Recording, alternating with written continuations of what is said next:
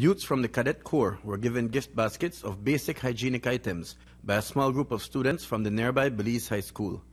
The donation itself is less significant than the reasons behind it, and the lessons being fostered by Tanya Kelly, who teaches at the school and also runs the House of Shotokan with her husband.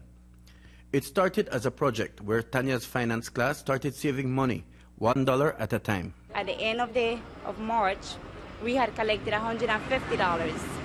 With that $150, we created 5 groups, and we give each group $30. Now, with that $30, you were to come up with your own product and sell your own product. Each group chose different products. Some sell juice, some made cookies, brownies, ice, snow cones, and they sold it. And they collected their finances. After that, they provided a financial sheet where the expenses is and how much they had made, the profit. And we put all the money together, and then we went and purchased the items. So our group, we decided to sell orange juice and lime juice, and we made $88 with that. And with that, you guys put together to get the baskets to give to the Youth Cadet Corps? And with other groups too as well, but our group was one that made the most. Okay. How important do you think it is to help groups like the Cadet Corps?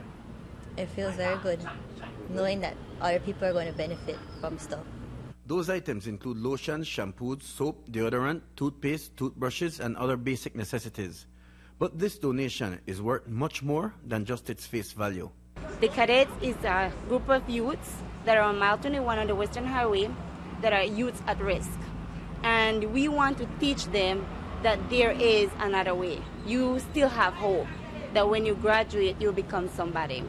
And our teenagers from the Belize High School, we want to teach them to appreciate what the parents is giving them in education and to take education more serious.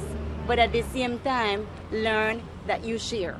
Shehan Ray Kelly has been working with the cadets for the past 6 months as physical fitness trainer, 3 days a week.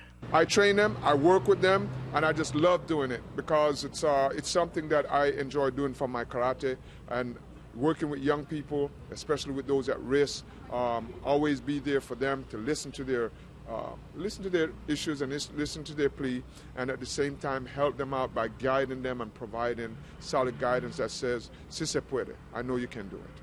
And to let them know that there are people out there who care about them.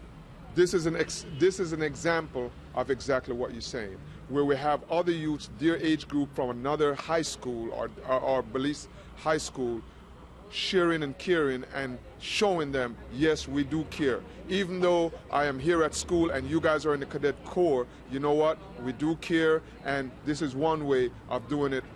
The gift baskets also included chocolates since Easter is just around the corner. Mike Rodon for News.